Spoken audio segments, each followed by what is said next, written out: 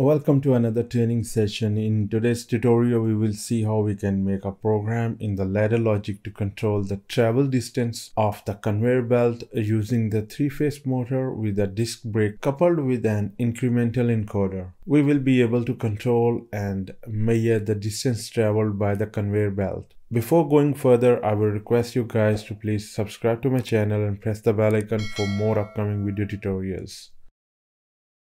We have a conveyor belt which is moving with a motor and a gearbox. We have coupled an incremental encoder with 360 pulses per revolution with this motor. We are using S7-1200 PLC for this project. If you want to see how we can connect an encoder with the PLC, the link is in the description box for this video tutorial. First of all, we will add a PLC in the project and open the device configuration. Now if we select the CPU and open its properties, here we will find the high-speed counters. Expand this menu and select the high-speed counter 1. Enable this counter. Type of the counting will be count. Operating phase will be AB and the counting direction will be up count. Next, in the hardware inputs, I0.0 and I0.1 inputs are already selected. We have connected the AB phase wires at the I0.0 and I0.1 PLC inputs. Next, we can read the encoder value from the input word IW1000. Let's see the programming for today's project. In the network number 1, we have a logic to read the encoder current value and convert it into the real data type. We have used the move instruction to move the current value of the encoder from ID1000 to MD1000 memory. Next, we have used the conversion instruction to convert the encoder value from the double integer to the real data type and save the result in the MD20 memory data register. Next, in the network number 2, we have a logic to calculate the distance traveled by the conveyor. First of all, we will calculate the distance traveled by the conveyor for one encoder pulse. The conveyor travels 15 mm for one complete turn of the encoder. As we know that we have connected the encoder with 360 pulses in one turn. So we will divide the 15 mm by 360 to calculate the distance in mm per pulse of the encoder and save the result in the MD30 memory. Next, we will multiply the current encoder value MD20 with the millimeter per pulse MD30. This will give us the total distance traveled by the conveyor MD40. In the network number 3, we have a logic to start the motor in the forward direction. When this bit M0.3 turns on, it will turn on the PLC output Q0.0 to run the motor in the forward direction. This forward command can only be turned off if we press the stop push button M0.4 or by the bit M0.0, which indicates that the conveyor has reached the set point while running in the forward direction. In the network number 4, we have a logic to start the conveyor in the reverse direction. When this bit M0.5 turns on, it will turn on the PLC output Q0.1 to turn on the motor in the reverse direction. This reverse command can only be turned off if we press the stop push button M0.4 or by the bit M1.0, which indicates that the conveyor has reached the set point while running in the reverse direction. Now let's suppose if the conveyor is running in the forward direction and as the conveyor motor traveled becomes greater or equal to the set point, it will turn on the M0.0 bit and this bit will turn off the forward run command Q0.0.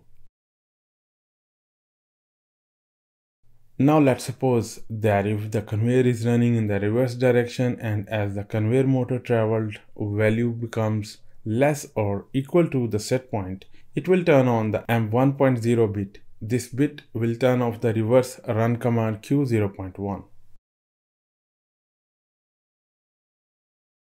As you can see that we are reading the encoder value properly. Right now the conveyor motor is at 0.0 mm.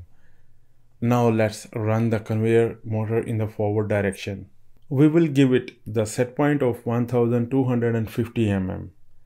Let's start the conveyor by pressing the start forward push button. The motor forward contactor turns on and the conveyor starts to move in the forward direction.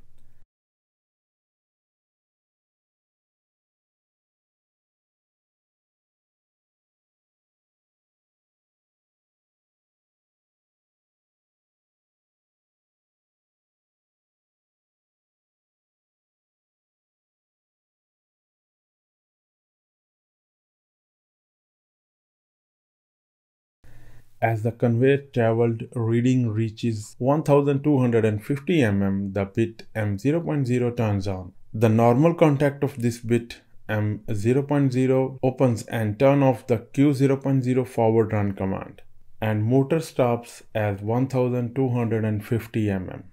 Now let's change the set point to 2500 mm and again start the forward run command Q0.0 by pressing the start forward push button M0.3.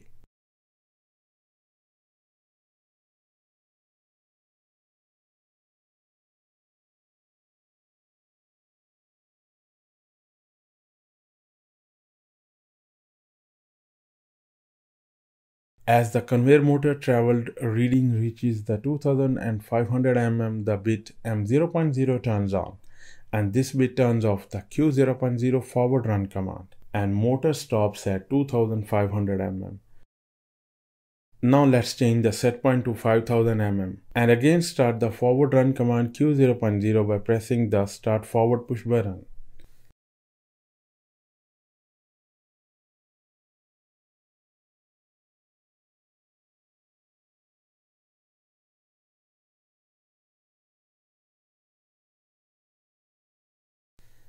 As the conveyor traveled, reading reaches the 5000 mm, the bit M0.0 turns on, and this bit will turn off the forward run command Q0.0, and motor stops at 5000 mm.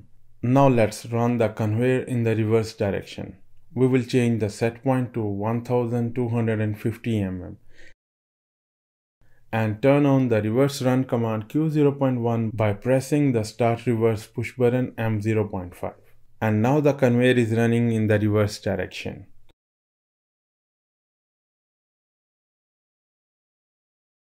As the conveyor traveled, reading reaches 1250 mm, the bit M1.0 turns on. The normal close contact of this bit opens and turn off the Q0.1 reverse run command, and conveyor stops at 1250 mm. Now let's bring back the conveyor motor in the home position. We will change the set point to 0 mm and start again the reverse command Q0.1 by pressing the start reverse push button.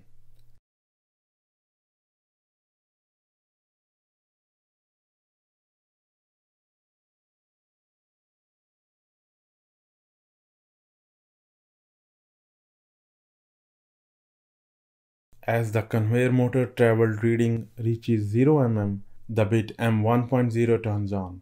The normal close contact of this bit opens and turns off the Q0.1 reverse run command, and motor stops at 0 mm over its home position.